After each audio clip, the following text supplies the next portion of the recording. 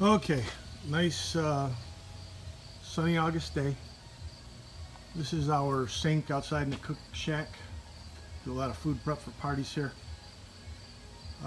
If you look up, you can see the old weathered truss line, and the drip edge came down, pretty much landed on your back when you were doing dishes. Now that could be dew or anything. So, hey, let's make this 2 feet longer. And I'm going to show you how that's easiest, because you don't want to take these trusses down off the building to be able to extend it. There's some work involved in taking trusses down. So we're going to do it in situ. You see the other side is finished. Metal's on it. Kind of worried about getting metal on today, so we protect the stuff from a possible rain that might happen. But anyway, here's what's been done this morning already. You can see, and now I'm going to show you how to do it.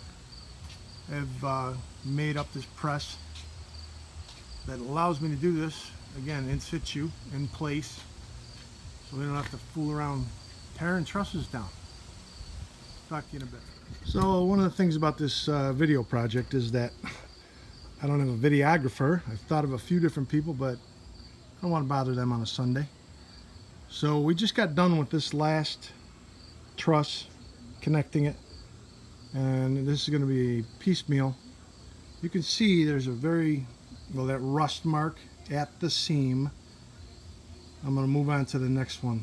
I'll give you a few either snapshots or video clips. Here we are again, lined up. This is on the next truss.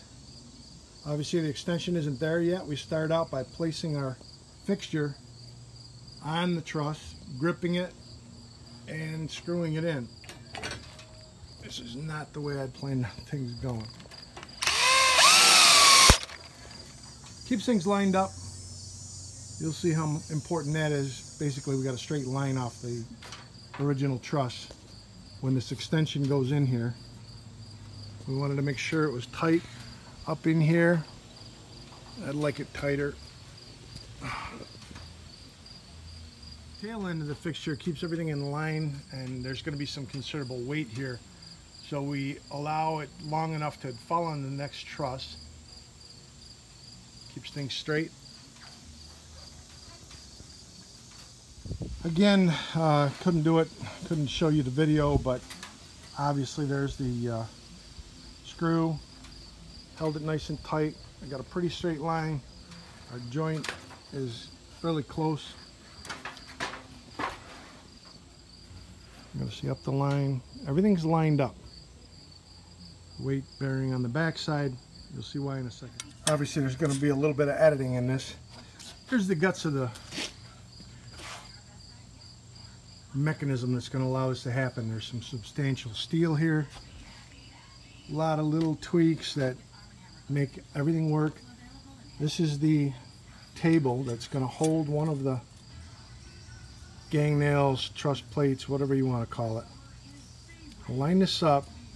I'm holding it on an angle because there's a rare earth magnet that's going to hold pieces in place, and once it's there you can do little adjustments. But these rare earth magnets and these plates, these bad boys being sharp, you might be wanting to wear gloves. They warn you. It'll really grab you. I've seen a lot of people do these videos by themselves online. I feel for them. Oh, so you see how it grabs it. Here's the counter, the other plate on the other side. We're gonna come in on that angle, cover the magnet, let it go. Now she's in place. I gotta watch what I'm doing, not what the camera sees, so I apologize for the video. Gonna line this up. Yeah, that's pretty good. This floats so it can come into place. Obviously. Maybe that's where you want to see it. Next. Oh man, the sun. We're not quite lined up. The top is because of the way it's screwed in, but the bottom floats around a little bit. Don't worry about it. The one thing I do want to make sure is that no matter, you can see I can get a gap here depending on how things are being pulled.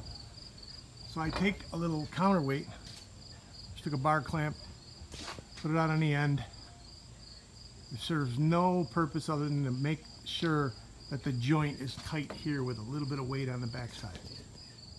Ladder's in place, alignment fixtures ready, suspension, wooden extension for the trusses being held in place. Little advice, this piece is heavy. I'm going to climb above so I'm not lifting over my head or even at head level, chest level. I'm going to climb up above so that when I drop this next piece into its place, you're not straining yourself. You guys with bad shoulders will know what I'm talking about. Okay, now you can see that this piece is held center because of the way the fixture extension is configured.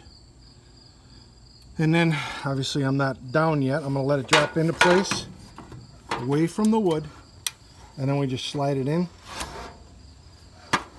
We've got our other piece that is about to be pushed in, but we can nudge it up against the truss extension.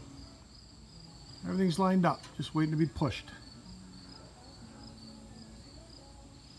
Okay, as you can imagine, this 20-ton bottle jack took a little bit to get into place. You hold it with your left hand, snug it up with the, by screwing out the jack foot. It's up against our piece. Both sections, hope I'm getting that, are waiting for the pressure. They're just barely hanging on. That's why the jack is staying in place. There could be some measure of safety straps and such, but this is 315 country. We don't look for all that safety stuff. The jack says it works horizontally, only in this position. So you see it's not easy. My pressure release valve is stuck up in here. I had to use a wrench, not the traditional jack fixture to screw and unscrew it. But if you were to turn this jack over so that was accessible, this jack does not pump. Actually bought 2 jacks to find that out. Both of them probably would have worked. I worked on this one enough, having spent $40 twice. And now we're where we want to be with it. So I'm going to start this process, get a little more pressure, and then we can go hog wild. The teeth are biting in. You may be able to hear it. The backside, same thing happening. I use a little bit of an extension on the handle.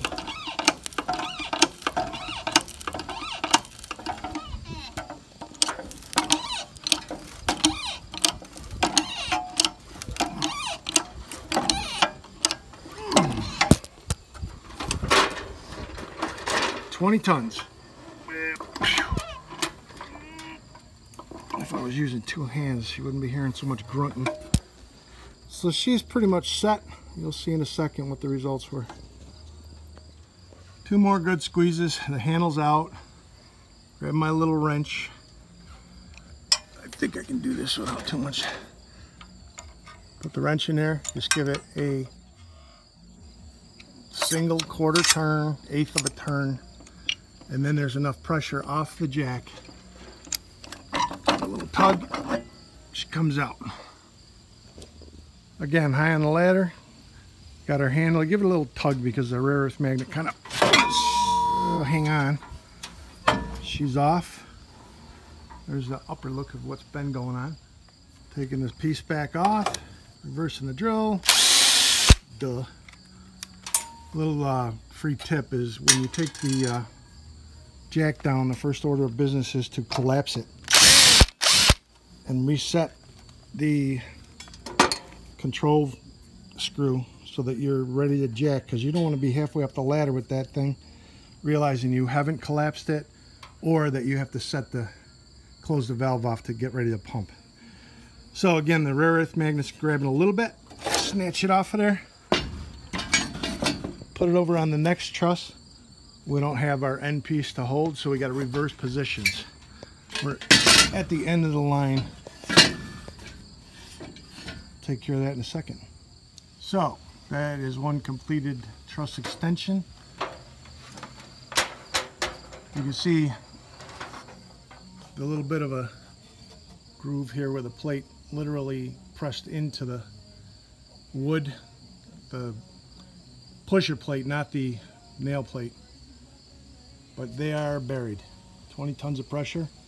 No hammering, no smashing the wood, seesawing back and forth with the nail plate. Both sides set home, nice and straight. Look up the line there. A little bit of deviation in width from new to old. That happens. In fact, sometimes the new is narrower, sometimes it's wider. You know how lumber is. But that's the show. Thank you.